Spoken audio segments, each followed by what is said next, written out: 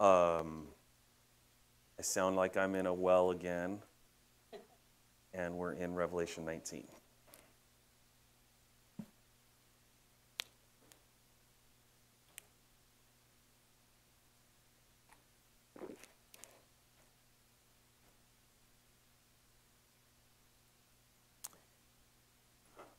Revelation 19, verse 1. After these things I heard a loud voice of a great multitude in heaven saying, Alleluia, salvation and glory and honor and power belong to the Lord our God. For true and righteous are his judgments, because he judged the great harlot who corrupted the earth with her fornication, and has avenged on her the blood of his servants shed by her. Again they said, Alleluia, her smoke rises up forever and ever. And the 24 elders and the 4 living creatures fell down and worshipped God, who sat on the throne, saying, Amen, Alleluia. Then a voice came from the throne saying, Praise our God, all you his servants, and those who fear him, both small and great. And I heard, as it were, the voice of a great multitude, as the sound of many waters, and as the sound of mighty thundering, saying, Alleluia, for the Lord God omnipotent reigns. Let us be glad and rejoice and give him glory, for the marriage of the Lamb is come, and his wife has made herself ready. And to her it was granted to be arrayed in fine linen, clean and bright, for the fine linen is the righteous acts of the saints. Then he said to me, Write, blessed are those who are called to the marriage supper of the Lamb. And he said to me, These are the true sayings of God. And I fell at his feet to worship him. But he said to me, See that you do not do that. I am your fellow servant and of your brethren who have the testimony of Jesus. Worship God, for the testimony of Jesus is the spirit of prophecy. Lord, we thank you once again for your word. We pray your blessing now on us as we listen, as we seek to understand, and that we would believe it and be doers of it. And we pray it in Jesus' name. Amen. Please be seated. I went on a missions trip. It was like, 20, 25 years ago to Ecuador. And on the way in, it was one of those deals where we had to circle around for a while because it was, there wasn't minimum visibility. So that's nerve-wracking because you're like, I don't like the sound of minimum. I don't want to land in minimum visibility. I want to land in maximum visibility. And it's like this crazy airport coming in and like the Andes Mountains, and you like got to come in real steep anyway. And they, we probably circled, I think it was probably like 45 minutes. It felt like forever. And they finally said, okay, we've reached a minimum visibility. We're cleared to land. And I'm like, and you're looking out the window and you're like, there's nothing, you can see nothing. And you're like, and we've been descending for a while now. Like, are we going to see anything ever? And it was just scary. I hate flying already. And finally, the clouds broke and you could see, and it felt like it was like 2 seconds later that we hit the ground. I'm like, that was crazy, minimum visibility. Going through chapter 6 through 18 has felt like that. And now we get to chapter 19 and it just brightens up. It's been grueling going through these chapters. All this judgment, all these terrible things in, especially the last couple chapters, the seal judgments, the trumpet judgments, the bowl judgments, Babylon, all of that. Now we've broke through all that, as it were, and we get to this place of great praise from heaven. And we're going to see in the chapter, not only do we see heaven worshiping and praising, but we see and hear heaven calling for worship and praise. The word Alleluia, we just read it 4 times. This is the only 4 times in the whole New Testament that word is used. It's a Greek transliteration of the Hebrew word hallelujah, and they mean praise God or praise Jehovah, praise Yahweh. And so this passage is both a declaration, praising God, but it's also, the way it's worded, the word is also an imperative. It's an urge to do it. It's an urging, an exhortation to praise God. And then in addition to that, we have a couple other phrases. Verse 5 is another call to, it says, praise our God. And then in verse 7, there's another call to give him glory. And so this passage is both heaven worshiping, but also heaven exhorting us to worship. And it's given by, when we read through the passage, we see that this urging, this call to worship is given by everyone there. Everyone at different points there has an opportunity and says, we have the tribulation saints calling us to worship. We have the redeemed church calling us to worship. We have the angelic hosts and the four living creatures. And even God himself in verse 5 calls us to worship. Everybody there is not only worshiping, but saying, calling us to do it. And clearly, heaven thinks that worshiping God is a really good idea. And heaven not only calls us to, but heaven also responds to the call to do it. Because one group calls for worship, and the rest of everybody else there doesn't go, really, right now? No, they every time it's said, they join in. And so may it be like that in the church on earth. May we be like that. And so let's dig in. Verse 1 says, after these things, I heard a loud voice of a great multitude in heaven saying, Alleluia, salvation and glory and honor and power belong to the Lord our God. For true and righteous are his judgments, because he judged the great harlot who corrupted the earth with her fornication. He has avenged on her the blood of his servants shed by her. And again, they said, Alleluia, her smoke rises up forever and ever. So right away we see that this happens after the judgment of Babylon, which we've been studying the last 2 or 3 weeks. The world of false religion, the world of idolatrous commercialism, it's been crushed at this point. And as we saw in chapter 18, the kings of the earth, the merchants of the earth, they're distraught over this. They see the crushing, the falling of Babylon, and they're just besides themselves. But here we see heaven has a completely different response. They erupt in worship in response to that happening. And we see every type of, as we read through the passage, every type of living being in that God's throne area is excited, joins in the worship, and is thrilled. I was reading it, and it reminded me of, this is my mind, The Wizard of Oz, when Dorothy's house landed on the Wicked Witch, and then all of Munchkin Land, erupts in celebration, and even all the different groups have a song for it. The Lollipop Guild, the Lullaby League, all of them have a song, and I kind of see it like that. They're just so excited. Something really good has happened. An element of evil that has tormented people and has angered God for so long is finally destroyed, and they're thrilled. And they begin with that word, Alleluia, as we pointed out, but then it's not just a bunch of praise God, praise God, praise God. Mixed within all of those declarations and in calls to worship is why? Why should we praise God? And they got plenty of reasons. We have plenty of reasons. It starts out by saying, they say salvation and glory and honor and power belong to the Lord our God. That's why. And now this is cool because this is not only good worship, this is really good doctrine right here. And worship should have good doctrine. But it's encouraging. And it's even more than, I think it's even more encouraging than our translation has it, because before each of these words, salvation, glory, honor, and power, there's a definite article in the original Greek. It's the, and it means the only.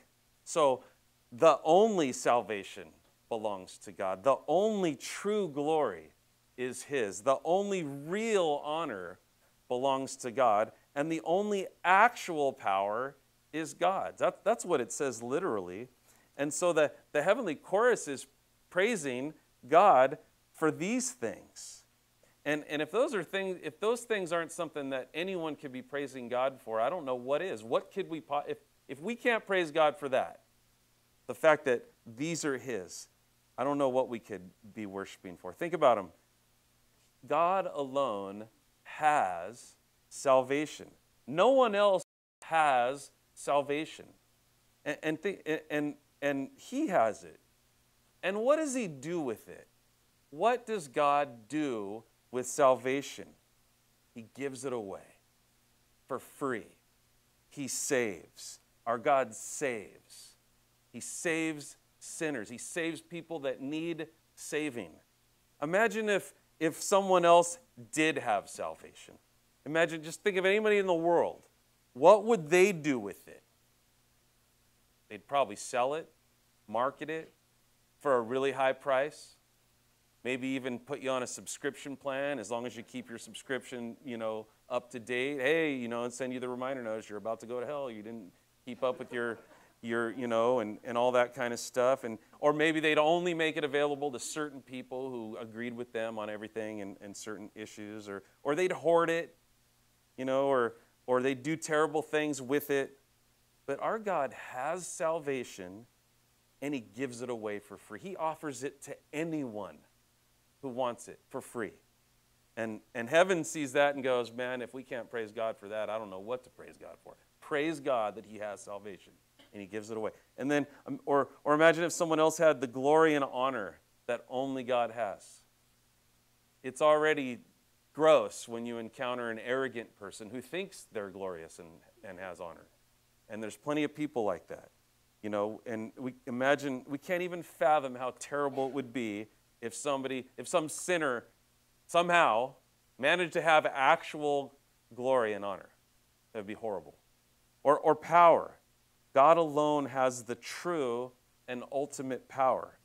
And again, once again, if anyone in this world, if anyone else had it, it would be a terrifying prospect. Psalm 2, it says, the nations rage. They plot the vain thing of saying we're gonna set ourselves against the Lord and against his anointed. And the nations do that without any real power compared to God's power. And it says in that psalm that the Lord laughs because he actually does have power. So it's like a bunch of ants waving their fists at us, going, we're gonna get you. And you're like, and once in a while we read, the news likes to keep us in constant panic, doesn't it? And once in a while you read some news report of some, one of our political enemies, China or Russia. The government's there, not the people, of course, in case we know that, right? We know that, the governments. And maybe we read some story about some new scary weapon that they have, and our government's at odds with their government, so it's concerning. We want power to be on our side in that scenario, and we want the balance of power to favor us. Look, we can be glad that our enemy or our enemies don't have the power. God has the power. He does. But what if they did? Imagine if they did. What if the Antichrist, he's going to come along someday. He's going to rise up. He doesn't have the power. And it would be a terrifying thought if he did. God has the power. And God has the power with the salvation, and with the honor, and with the glory, and with the grace, and with the love, and with the mercy. He has all that. And so praise him that he has that. Praise God that I don't have the power. Praise God that you don't have the power. We like to act like we do, but praise God we don't. And then we're also exhorted here to praise him because of what he's done. At this point in the story, it says he has judged the great harlot. It's done at this point. He has avenged her blood, her blood that she shed of God's servants. And here's something else to put together that's important to see. It's one thing to have power and glory and salvation, but to have that and still to be threatened by an enemy, it's not enough, right? And that's how we live right now. That's how we live right now. God has all these things. God is all these things. But we, right now, presently, still contend with the world the flesh, and the devil. They're all against us. They're all against God's best for us. But when this happens, when chapter 19 happens and this heavenly chorus erupts, that happens when the world will have just seen the world system, Babylon, this great enemy, defeated forever. All her corruption, all her spiritual lies, all her poisonous immorality will be gone. All the persecution that she unleashed against God's people will have been avenged, and it will have happened once and for all, never to come back ever. You ever had a gopher or a mole in your yard? Isn't it? Ugh. You know that game Whack-A-Mole? There's truth to that game. That's why it's so funny, because you whack it here and he just pops up over here, and you whack it here and he pops up over. That's what those things do. And it seems like they always know when you just got your lawn all looking good, or your garden or whatever, and they just keep popping back up. Throughout history, throughout our lives, Babylon has been like that. Babylon, again, as a system and a place and a people and an idea, it just pops up all over the place. It makes new holes. It causes new destruction. And so these words are extremely exciting. Her smoke rises up forever and ever. That's all that comes up of her anymore. No more destruction. Now it's just the smoke of her burning. In other words, she's not coming back. She's good and gone. And as a side note, this is another reason, I think there's a ton of reasons why I don't think the harlot is just a city. Because a city can only burn for so long. But eternal judgment of souls, that is something that keeps going on eternally. And so here's just another picture of that. Now, this call for praise regarding Babylon, of course, it's after it's judged. But we need to know that God wants us to see that now. He put it in His Word for us now. He put it in His Word from the beginning of the church, from the early church, and He wanted every generation of His church to see this is the outcome.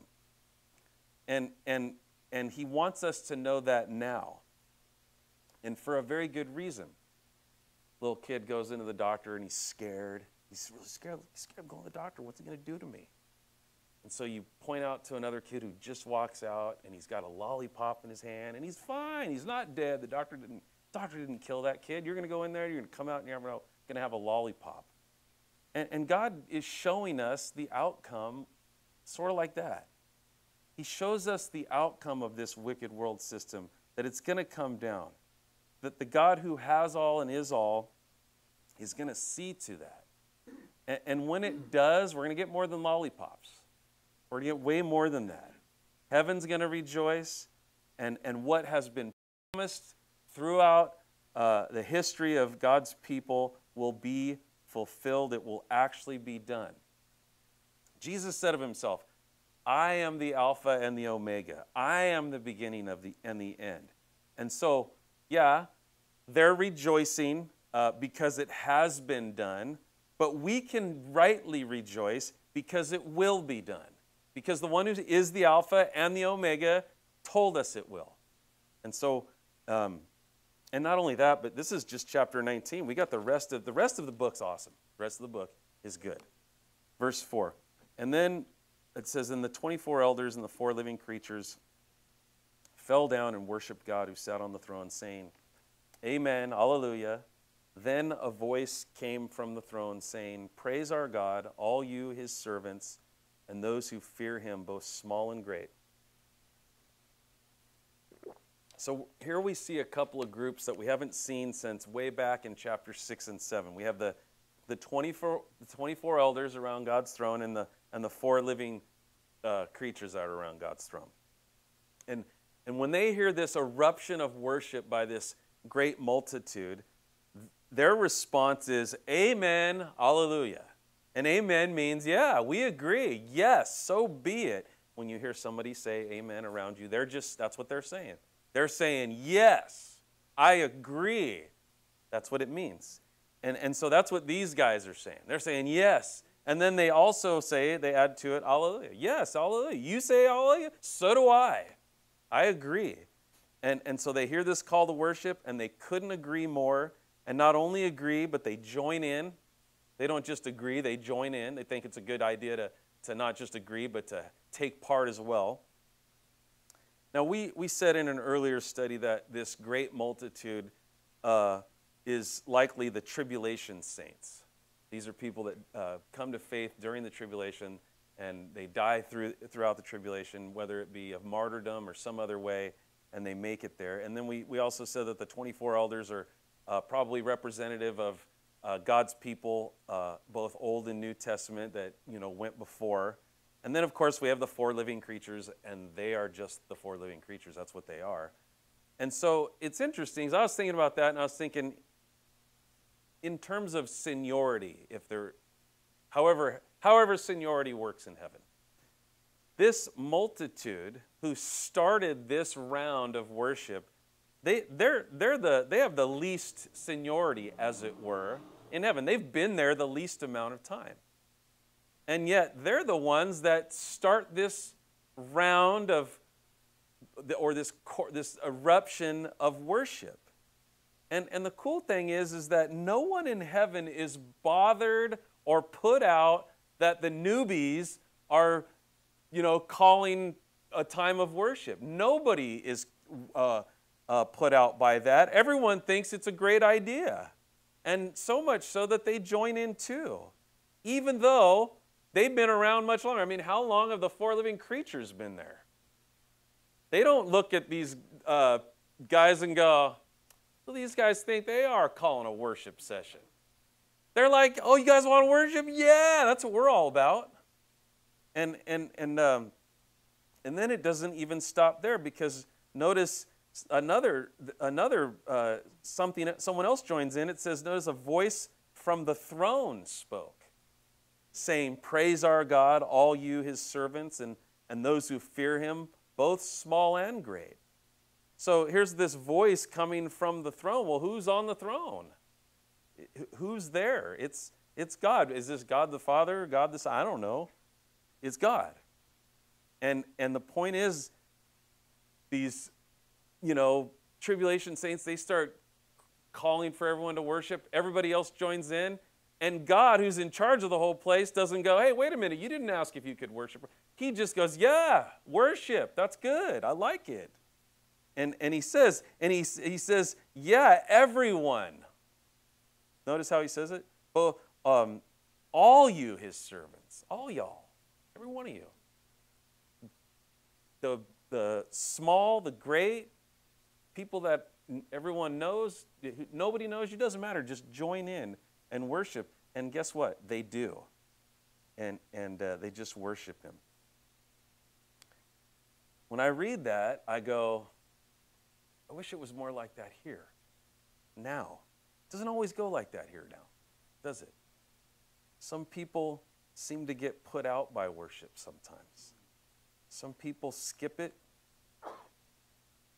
It's okay if we make it by the time the sermon starts. Look, can I encourage you? When we have songs and singing at the beginning of the service, that's not like just your buffer zone to get to church. It's not. And I don't want anyone to feel bad. I'm trying to encourage you. This is a huge part of what we are doing here on Sunday. It's a huge part of it.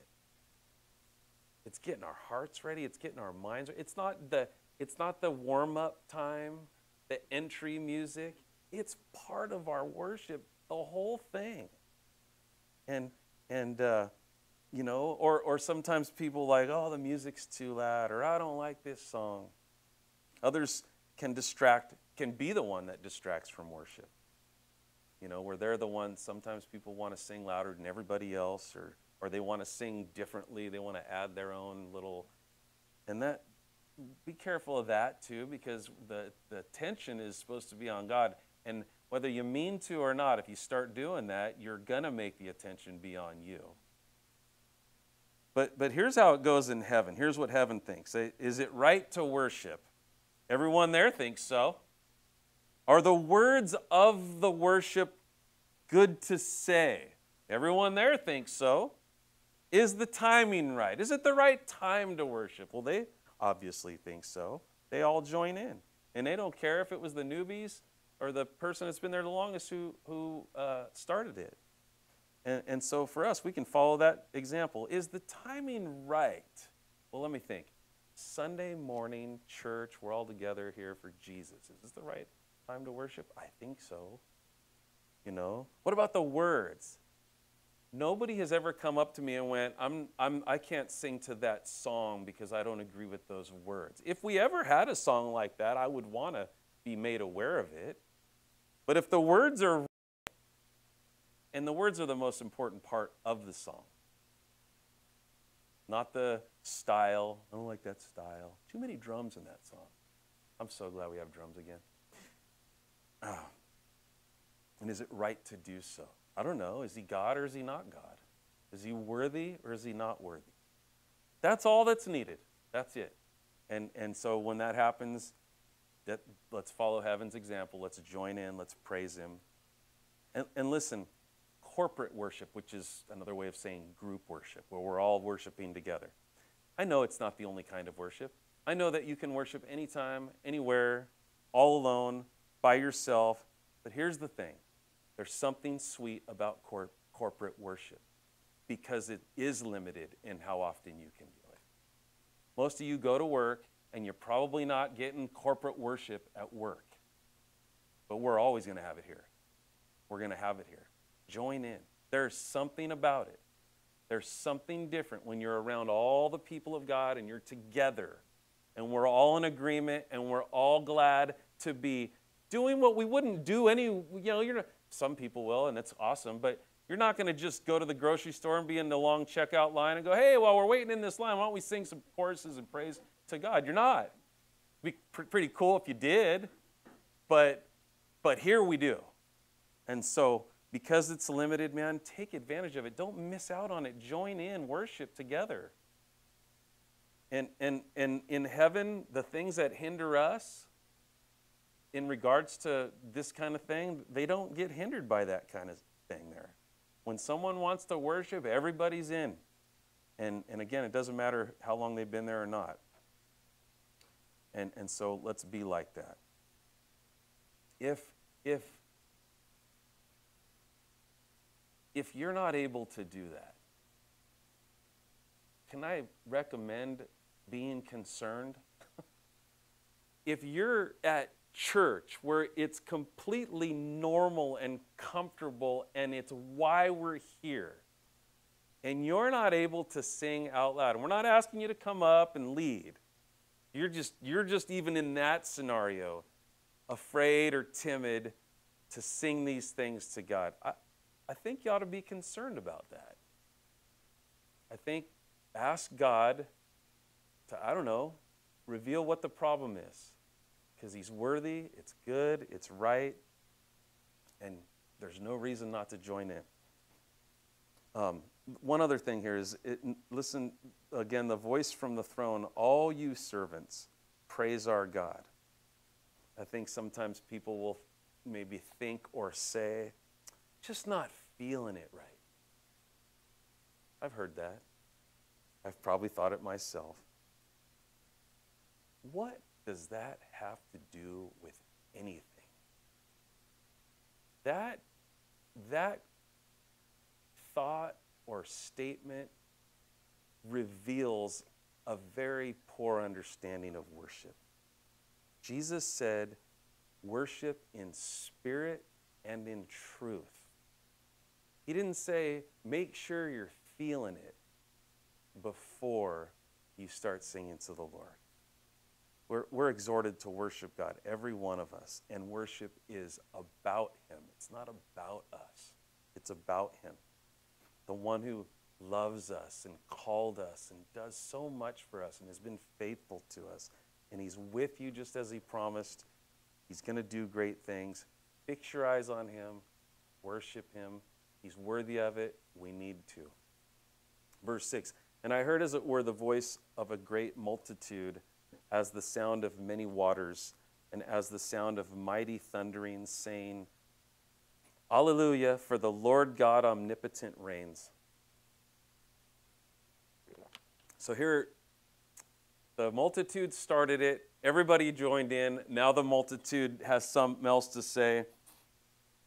And it says this time, they say it with like an overwhelming, powerful loudness, like a great waterfall or like thunder. And this time, another reason, it's for God's power and authority. Omnipotent means all power. Complete, utter, absolute, limitless power. That's God. That's the kind of power he has. And then, of course, the word reign means sovereign authority, absolute authority. And so it means God is on the throne. That's why we should worship him, because he's on the throne, and he isn't about to be removed. He's not threatened. God is in control. He always has been. He always will be. He's sovereign. He knows everything that's going on. The Bible says that not one of your hairs falls to the ground without his notice. Isn't that amazing? That's amazing. I'm glad I don't notice every hair that falls out of my head. But God rules with absolute, unchallenged power and authority. And what's so amazing about this, and why that's such a sweet thought, is in light of all that we've been reading, and in light of all that John has been seeing, and in light of all that heaven has been knowing that's gone unfolding up to this point in the story, because during that, all of that, if there was ever a time that it seemed like he wasn't on the throne, it was then. You know, a lot of times you can look around the world and go, it doesn't seem like he's on the throne. It almost seems like evil reigns. But here, when evil reaches its greatest, most terrible effect, it becomes crystal clear, yeah, God reigns. And the Antichrist doesn't reign. And the false prophet doesn't reign. And Babylon the Great, the harlot, doesn't reign. And the media doesn't reign. And the halls of academia don't reign. And the government doesn't reign. And that party doesn't reign. And that party doesn't reign. God reigns. And how freeing and relieving it is when we really believe that. You want to be free, you want to have peace, remember that God reigns. You ever heard that saying, not my circus, not my monkeys? The idea being all kinds of craziness is going on, and it kind of gets to you, and then you realize, wait a minute, this is not my mess. I did not do this. I don't like it, but this is not my problem. And it's good when you can get to that place. And we live in what's really interesting is that's a good idea, because we live in a time where the average individual, it's crazy the time we live in. The average individual right now has more information about more things than world empires did, 500 years ago. We know the individual, just get it out on your phone, you can know whatever you want to know. And not be able to do anything about it. And who knows if what you're knowing is even accurate at all, right? But we have the information. And it can be overwhelming to us. Sometimes you know all this stuff, and I know the media and people that sell things want you to feel like it is all your problem, But it's good to remember, not my circus, not my monkeys. Not everything's my problem. I'm not in charge. I didn't do that.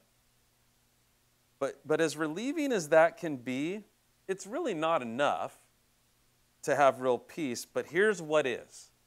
The Lord God omnipotent reigns. He's got a handle on it. He's got an answer for it. He knows what he's going to do. He knows how to straighten it all out. So praise him for that. He's in control. He reigns. If everything was in our hands, yeah, we should be panicked every second of the day. Every last second. Imagine if the outcome of the book of Revelation was on believers. Like if the believers had to sort it all out. It'd be over. But we can be thrilled because that's not how it is. God reigns. There's a lot of stuff where that's a good deal. We have a lot of muscles. We have voluntary muscles where you are the one that moves them, right? You have to make yourself eat. You can't, But there's other ones, and we're really glad they are, that they're involuntary, and that means God has them. It's really good that you don't have to think about breathing all the time. God's got that. Otherwise, we'd wake up dead every morning. You know, it's good. That was a joke. You don't have to think that too much. Wake up in the morning. Man, I forgot to breathe again last night. I hate when that happens. Sleep apnea, actually. So then anyway. But imagine if you did have to handle those types of things. It would be terrible. Imagine if we had to be in, we know when the sun set, right? We got all the, we can look it up. And when's the sunrise today? What's the sunset? Or we look at the weather forecast. We know all these things. We can't do anything about it. And we can praise God for that. As crazy as this world is, as insane as godlessness has become, here's something we can get behind, and every single one of us should. Praise God that He reigns. He does. He takes all these things as His problem. He does. And think about it. God said, cast all your cares on me.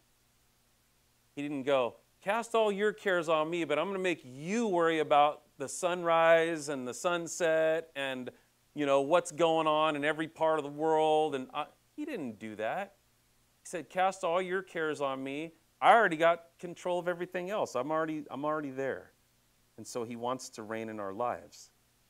He wants us to focus on the fact that He reigns over the big stuff, but even our individual lives. He wants to reign in your marriage. He wants to reign in your finances. He wants to reign in what you do day to day, in your job, in your free time, in your future, in your outlook, in your thoughts. And if we let Him, we'll be able to praise Him more.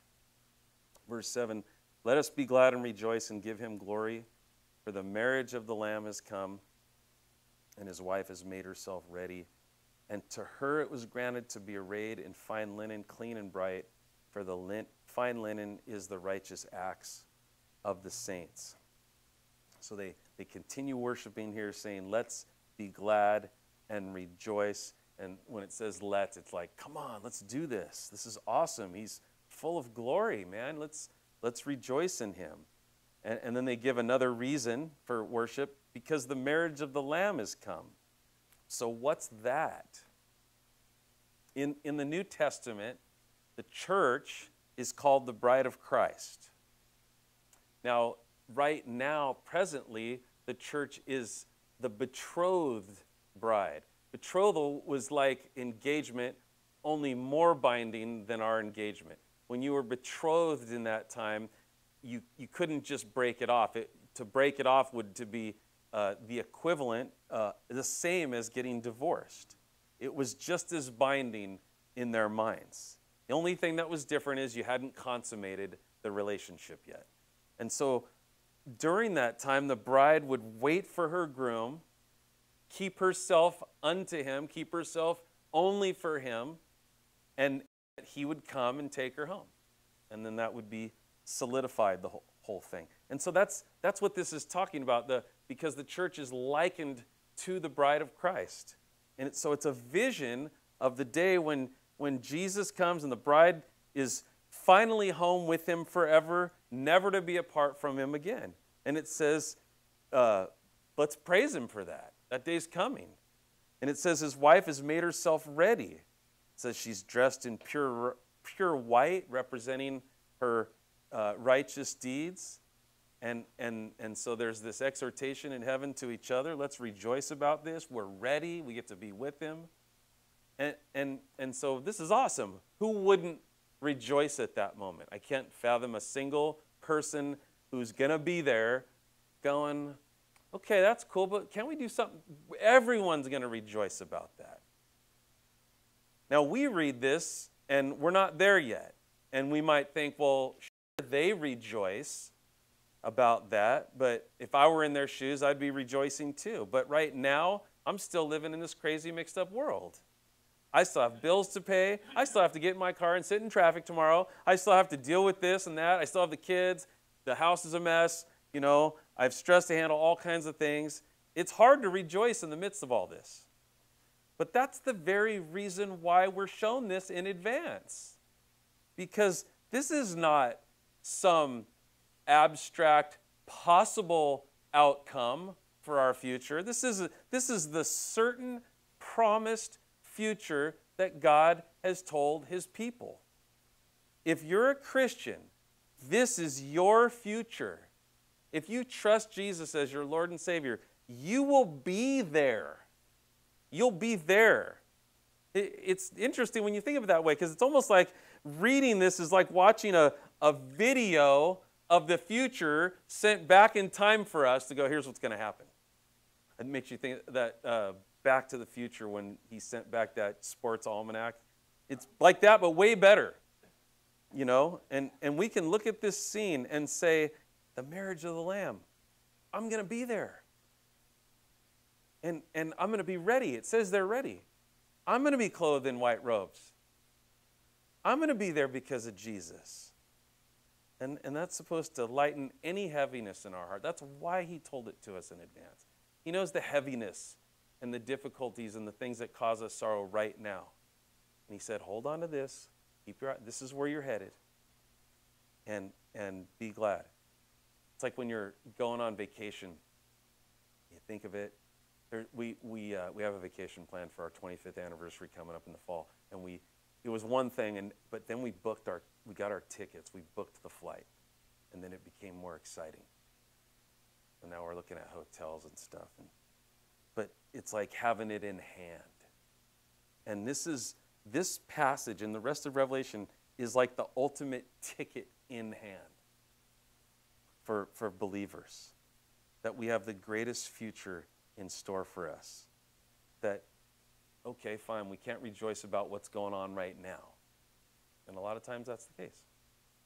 But I have my place in heaven because of Jesus, where I'll be with him forever.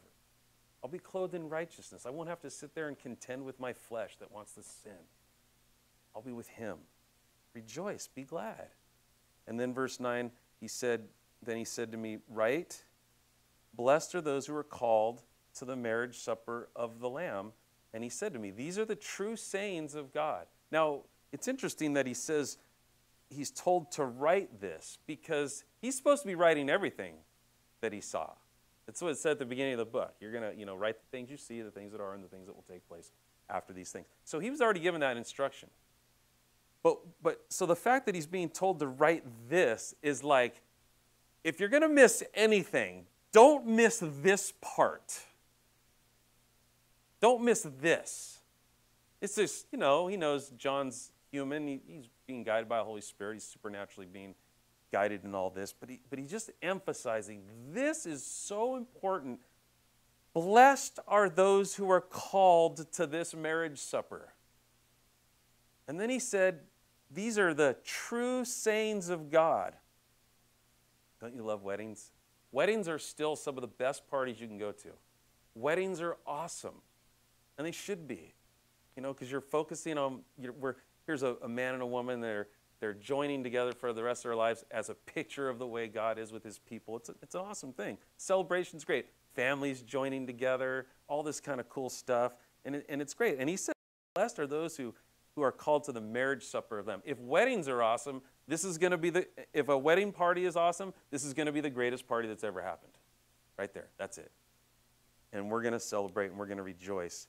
And he says, and I want you to know, these are the true sayings of God. I want you to be absolutely clear. This is God's word. We have God's word on this. This isn't some exaggeration. This isn't just some wishful thinking. This is God saying this. He's the one calling this party. He's the one instituting this celebration. If a person can get excited about a political promise, if a person can get excited about some forecast in the stock market or the weather, or how much more should we be able to get excited about this? The one who can't lie says, here's what's happening. And we should sing hallelujah regarding it. That we're going to have a home with him for all of eternity. Everything's cleared up. All that, no visibility, all that nastiness, it's all clear. The light of Jesus, we're going to be with him. And if you haven't received him yet, you don't know for sure you're going to be there. But you can. Trust Jesus. Verse 10, and I fell at his feet to worship him. But he said to me, see that you do not do that. I'm your fellow servant and of your brethren who have the testimony of Jesus. Worship God, for the testimony of Jesus is the spirit of prophecy. So I imagine John, like us, we're glad we got past chapter 18, and now that he's seeing all this, he's totally overwhelmed at this revelation that he's receiving. And he's so excited, he's so moved that he just falls on his face in adoration. And so that's what he wants to do. He does that. And he does it right there before the angel who's showing him all this stuff and giving him this message. He starts to worship him. And the angel goes, man, don't do that. I think the angel was probably nervous. God hates idolatry. He hates it anywhere. He hates it here on earth. Imagine trying to do that in heaven. He's like, dude, you're going to get us in trouble. Stop. They don't do that around here. You guys do all kinds of crazy idolatry on earth, not up here. So he says, don't do it. I'm just a servant like you. I'm just a messenger telling you about Jesus. And here's the deal. Everything that I've shown you is meant to point you to Jesus. It's meant to lead you to worship God. That's what all prophecy is for. It's meant to point us to Jesus. Every bit of it, the good and the bad. Every chapter of Revelation is meant to point us to Jesus. All the wrath and all the good stuff. The marriage, all of it, it's about Jesus. That's what prophecy is about. The testimony of Jesus is the spirit of prophecy. Prophecy is given so that we'll know him better. And that we'll be more amazed and more impressed by him. We're not supposed to read the Bible and be primarily impressed by all the events and activities and, wow, that's going to be crazy and all that kind of stuff. And we're also certainly not meant to read and study these things only to be amazed by the messenger, which is what happened with John here. It's to make us more amazed and in awe and in love of Jesus, to want to know him better. So John's half right here. He's half right to be amazed and want to fall on his face, but not to do that before the messenger. You know, kids know how this works. On Christmas morning, the kid gets up and he's all excited about all the presents that he sees under the tree. He doesn't care about the wrapping. He's not going, man, Mom, you just outdid yourself this year with those ribbons. I don't want to, they're so perfect. No, they don't care. They don't care if it's in the best wrapping you've ever seen. They don't care if it's in a paper sack. They want what's in it. That's what they're excited about. And in a sense, the servants or the messengers of God, we're just wrapping. You know, some are fancier. You know, some are like old paper sacks, or you ever wrap something in the comics from the new. Do they even have that anymore? But it's nothing without the wrapping, without the message. And some people spend far too much time and pay too much attention to the packaging, delivery, personality, the appearance of the messenger. Are they cool or not? You know? And they say whether it was good or bad based on those things. Some bow down even, as it were, to the package of it all. And they're missing the substance. Or they don't care if the substance is good because they like the package so much. And be careful of that. We have to be careful of that. If we're getting all excited about the outward trappings, the message is supposed to point us to Jesus. That's what it's supposed to do. It's supposed to make us want more of him and be more submitted and surrendered and loving him. And if you find it doing anything else, if we listen or watch or hear and we're more impressed with the presentation or the person, or if I can only listen to this teacher. I can only listen to this person's teaching. I can only worship when it's this type or that song. And we're wrong on that. And listen to what is said here, because God would say the same thing to us. He would say to that attitude in us, see that you don't do that.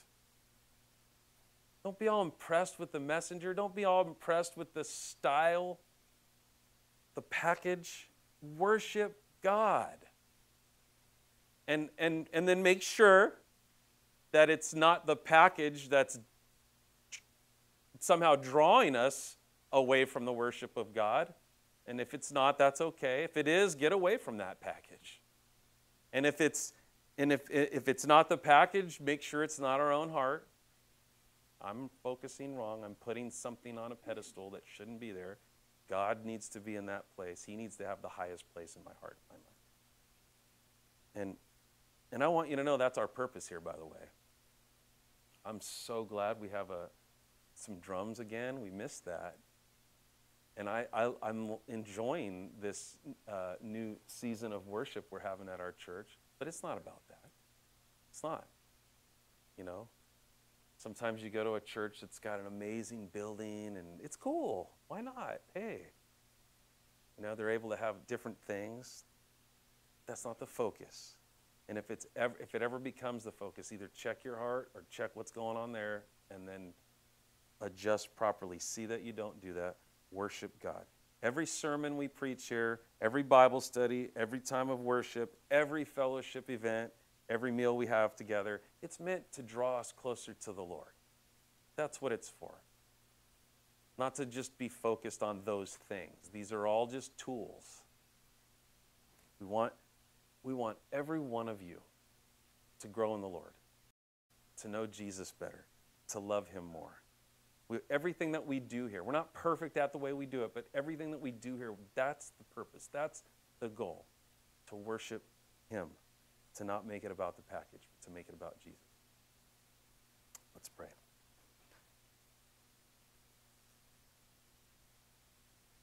Lord, thank you. Thank you so much for this new section of Revelation. And we know that we're going to be there. And we praise you, Lord, and we say hallelujah to you. Praise the Lord for all that we're headed for, that all that's in store for us after the darkness, after everything clears up. That's what you have in store for us. Help us to trust you. We pray once again, if there's anyone here that has never made a personal commitment to Jesus Christ as Lord, they don't know they're forgiven yet. They don't know they're going to heaven, that they could do that right now. They can know that they can receive you simply by turning in their hearts away from their sin and saying to you, Lord, I'm a sinner. Save me. Jesus, be my Savior. And help them to know that you will. You answer that. They can do that right now in the quietness of their heart. Say it to you, Lord, save me. Come into my life. I want my sins forgiven. I want to know that when I die, I'm going to heaven. I want to have a right relationship with you, Lord. And Lord, just for the rest of us, may our lives be full of worship. You're what it's all about. May our church be a house of worship, a place of great praise and honoring of you. We love you, and we pray all these things in Jesus' name. Amen. Let's stand and we'll finish up with one last song.